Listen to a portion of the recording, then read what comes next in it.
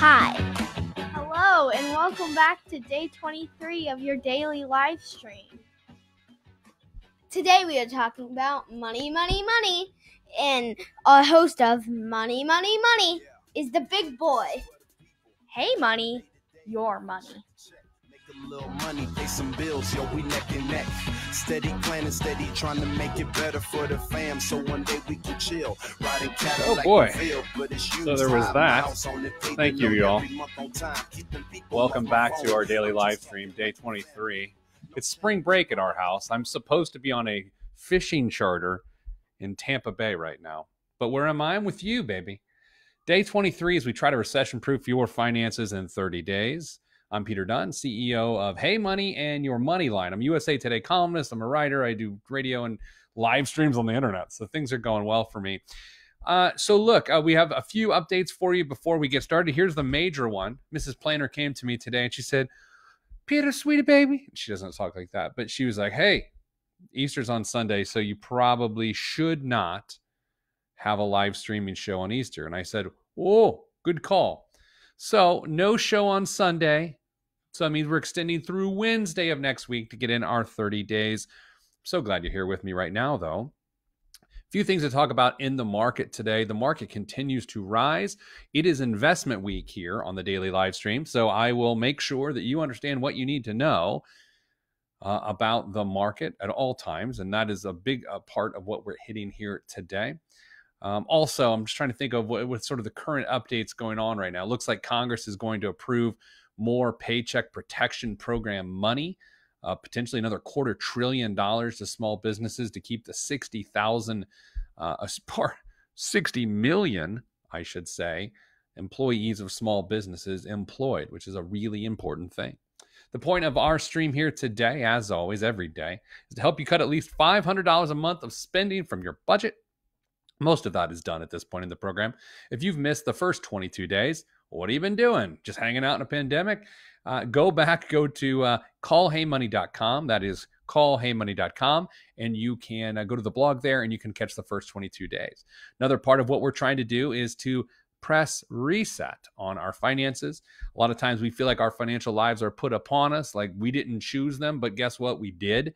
And so this is a great opportunity to rebuild from the start. And of course, we want you to stop guessing. A lot of financial problems come when people just start guessing that things work the way they think they work, and they don't. There are numbers involved, and today is going to be a good lesson in that. Brief moment of pause, though, before we get started. Over the last couple of days, I have heard from a lot of people around the country and a lot of different industries with a lot of different income levels, and we're continuing to see a pretty aggressive pace of furloughs and layoffs. Again, I tell you this not to scare you, not to make you sad, not to salt any wounds, but when you get distracted by things like the stock market, which continues to go up right now over the last few days, and when you hear the slowing of the virus numbers, which we've sort of seen over the last couple of days, you can get very distracted away from what the long-term impact of this is going to be besides loss of life. I'm not downplaying that, but this is an economic show. Then you can't get distracted by the fact that the economy is in pretty big trouble here. I'm going to keep studying it for you, trying to keep breaking it down for you on a daily basis. But before we do that, just know that you can always get in contact with my team, callheymoney.com. You can go there and you can get paired up with a financial expert who will guide you through your financial life. It only costs you $17.99 a month if you use offer code CHEESE. What's so strange about this, people don't get it. They're like, whoa, what am I paying for? You're paying for an expert to look at your finances and tell you what to do and guide you down the right way, answer questions, solve problems. We all have problems right now. So just give us a call and do that by going to callheymoney.com. You'll be paired with your person and they will help you. Okay. So the market fell from its high point in February, 37%. Okay. So the market was at an all-time high in February of 2020. Pandemic hits, economy starts to contract, the market flies down 37%. People are freaking out before it starts to go down, as it starts to go down, and when it's down. It has since recovered over 20% off the low. So that is to suggest people who freaked out and sold and said, I don't want to lose this cash, have already lost money. And that's the tough part about this is what you have to prevent yourself from doing at any point in time is trying to time the market to try to say, I think it's going to go down, so I'm going to get out of this. I know that seems like it makes sense, but if you're a buy and hold investor and you have a diversified portfolio, getting in and out of the market makes absolutely no sense. And my goal today is to prove that to you.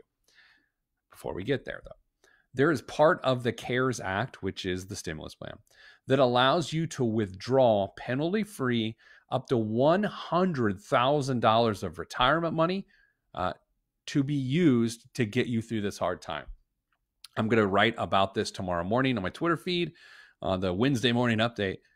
Just so you know, I think that is the absolute last thing you want to do.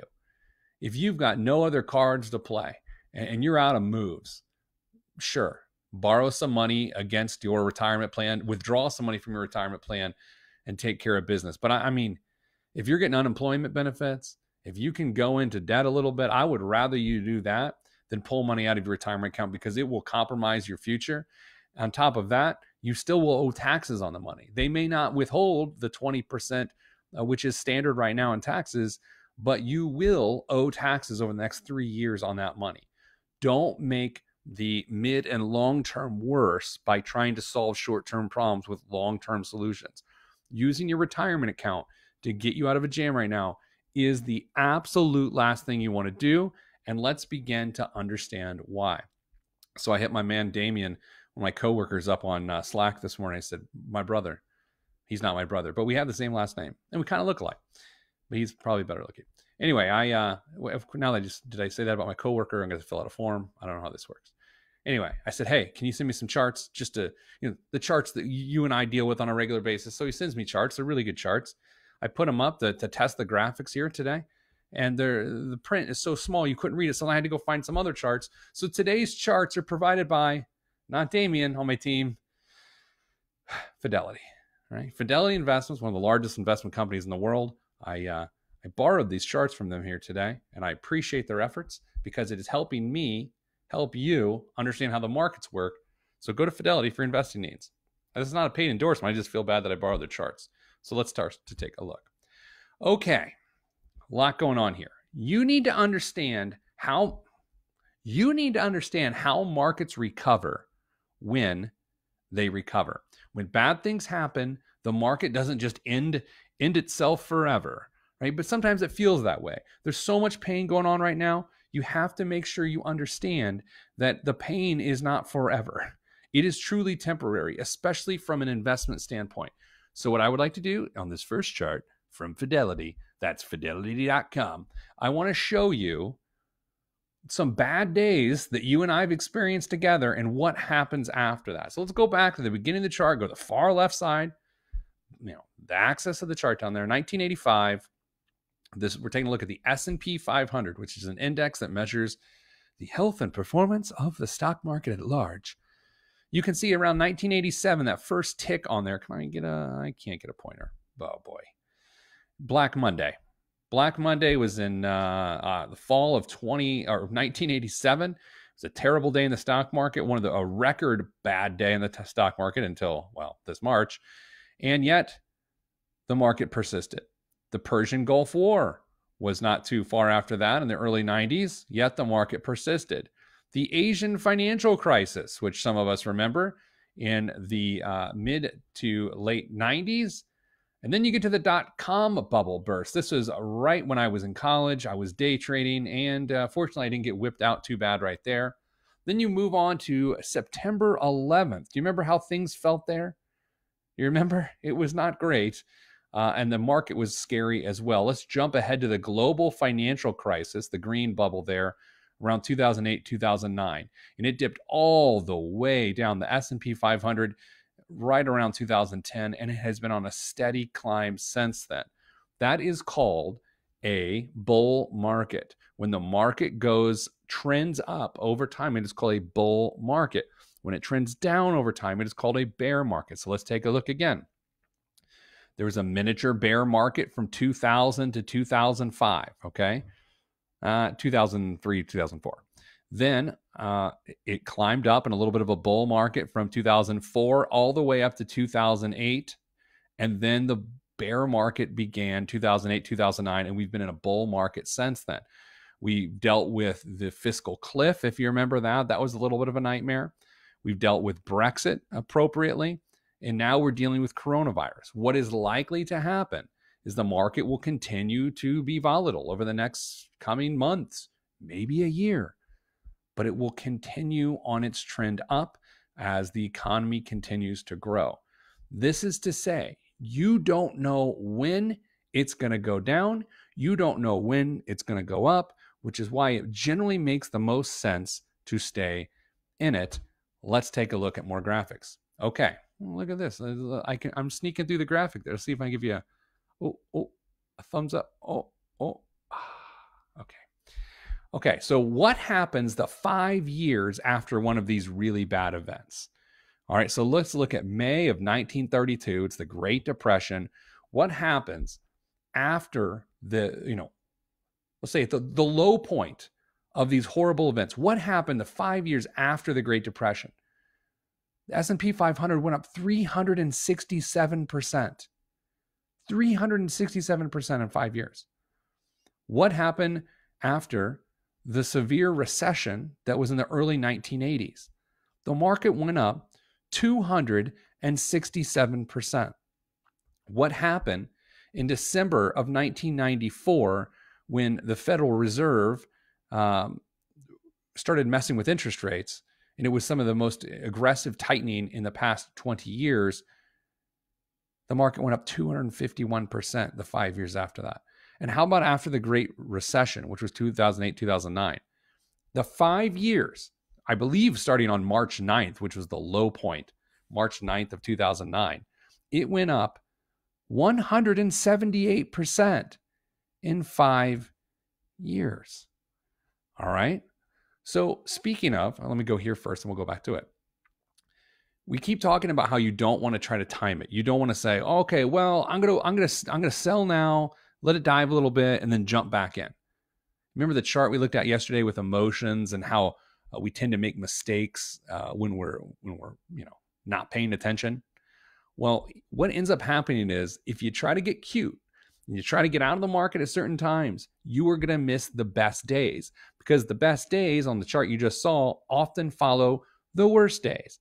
And that was no more evident than last week when we had, who even knows, last week or 2 weeks ago, we had one of the biggest point drops in history, if not the biggest point drop, followed by the biggest point gain in history. So if you would have freaked out and sold at 3:59 p.m. Eastern time on the day of the worst drop, you would have lost and missed the biggest point gain in history. And here's the impact.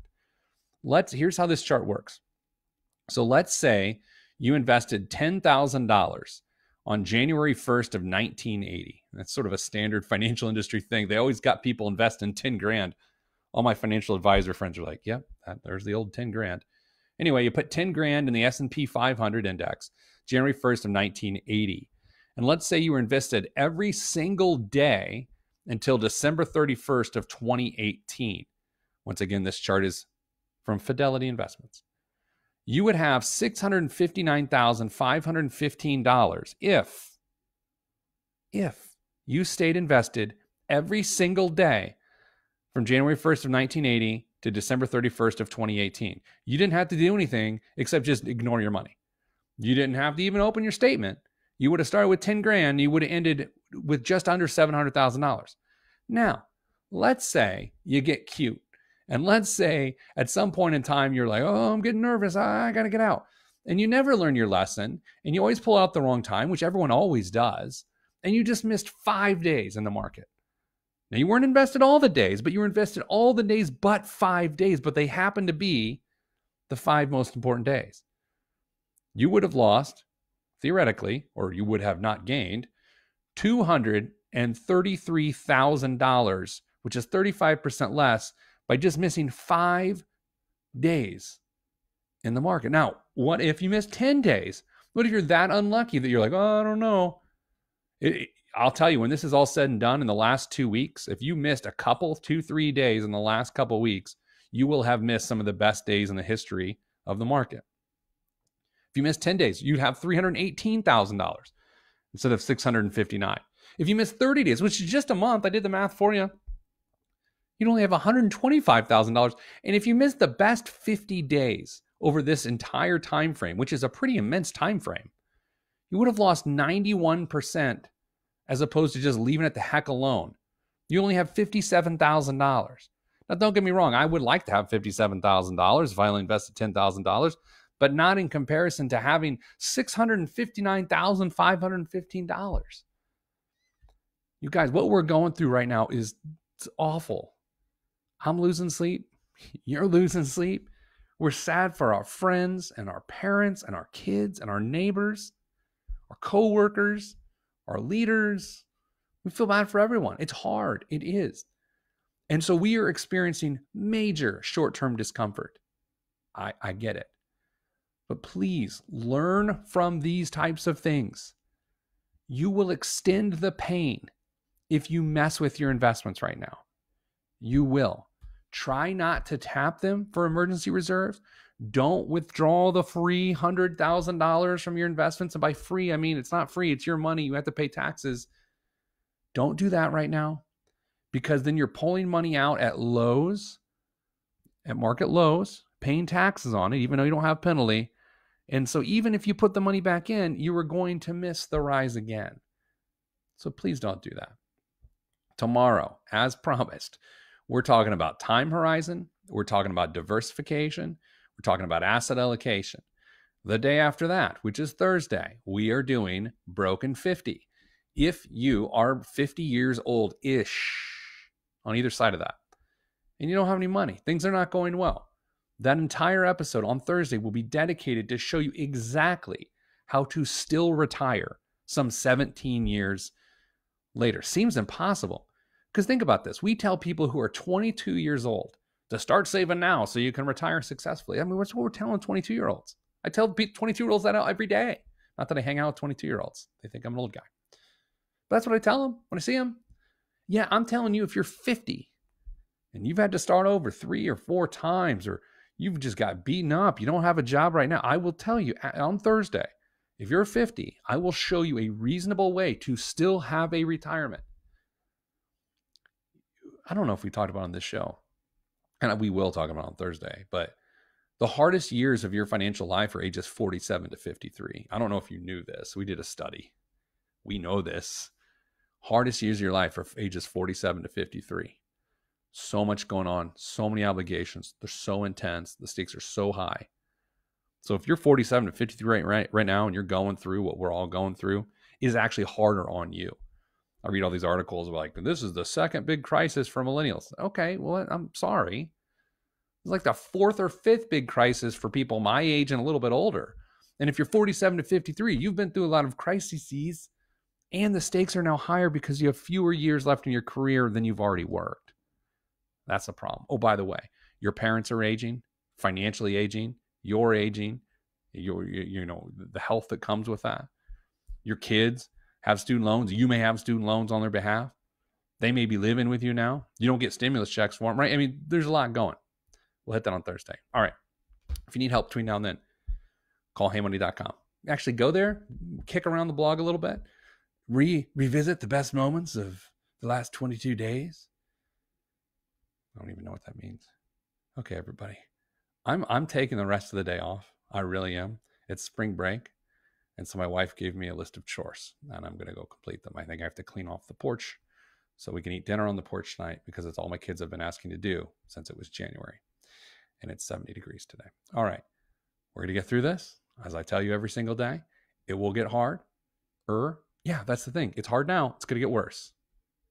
But you know that now. So you can get prepared. It's going to get worse.